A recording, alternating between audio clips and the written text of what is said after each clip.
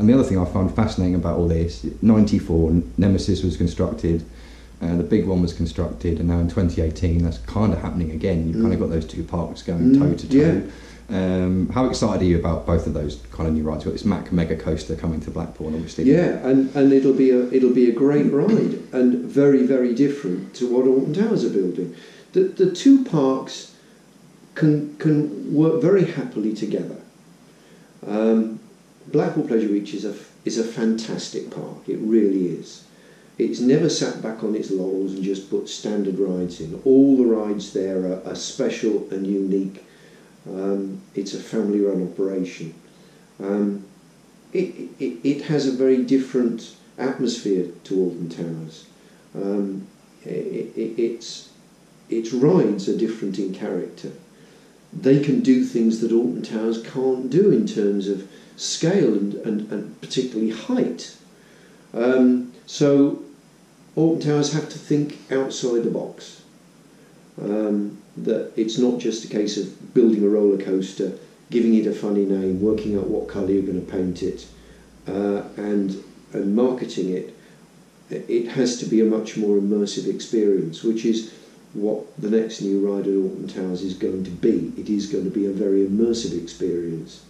It's not just the ride transit system as such.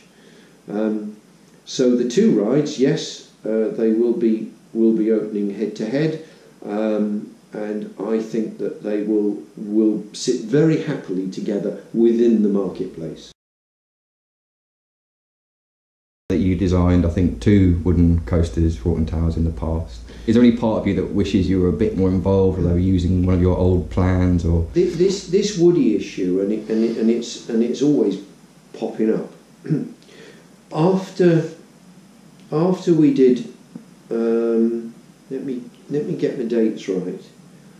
After we did the Vampire at Chessington, I predicted, if you like, that the wooden coasters were going to actually get a resurgence, a revival in interest.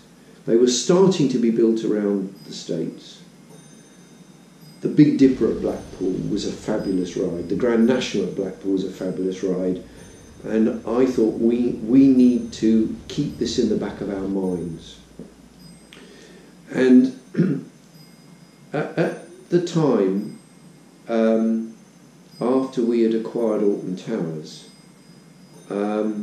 I said to Ray Barrett, who was the main board director of Madame Tussauds, responsible for theme parks, who I was answerable to, I said, I think we should look into wooden coasters.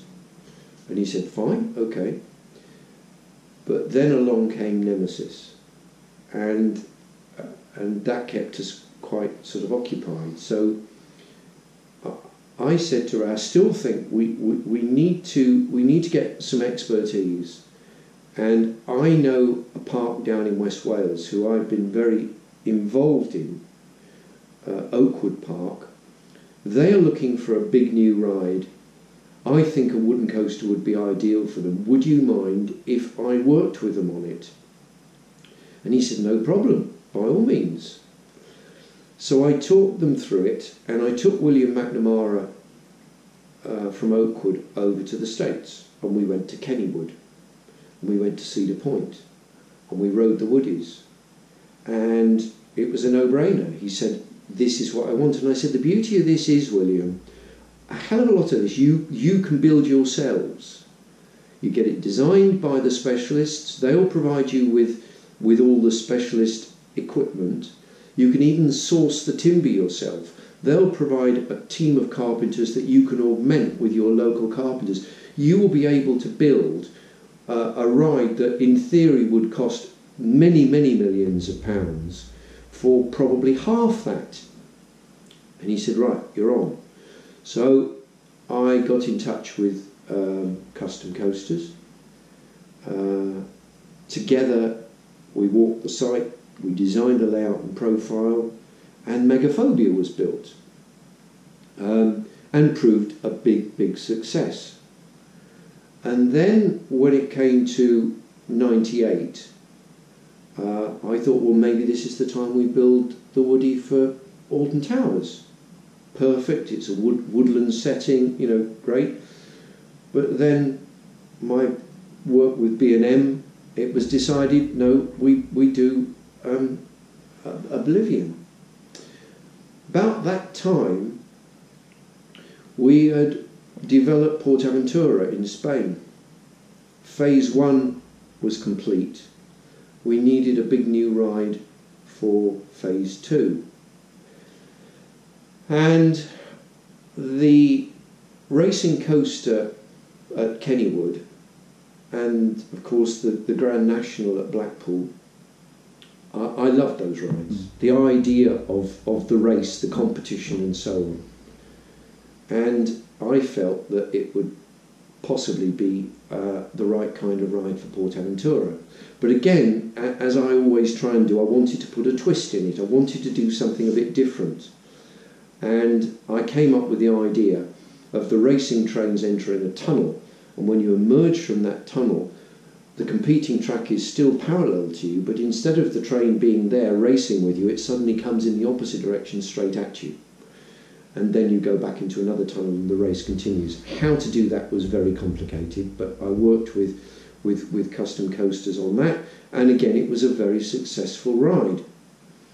So when it came to the next big ride at Alton, I designed a Woody, and it would have been a fabulous, fabulous Woody. But the marketing people, understandably, when you're designing a project that's going to cost you many, many millions of pounds, and you're answerable to financiers and so on, they want market research done. And so they commission market research, and boy oh boy did Wood Coaster bomb badly. They're old-fashioned, they're unsafe, they're this, they're that. And they said, sorry, you know, it's not going to work. How on earth are we going to market that? How are we going to market a wooden coaster? I said, well, but they're wonderful things. Ride them. They're great fun. As soon as you've got the first year over with and everybody's talking about it, and everyone's been on the ride saying it's absolutely fabulous, you've got to ride that ride at Alton Towers. They said, yes, but we can't afford to wait a year. We want that ride to be a mega success on day one. So Air was built. But I wasn't going to let it go. And I designed 3 Woodies for Alton Towers. I was absolutely convinced that once it was built, it would be a big success. But my dream never came true.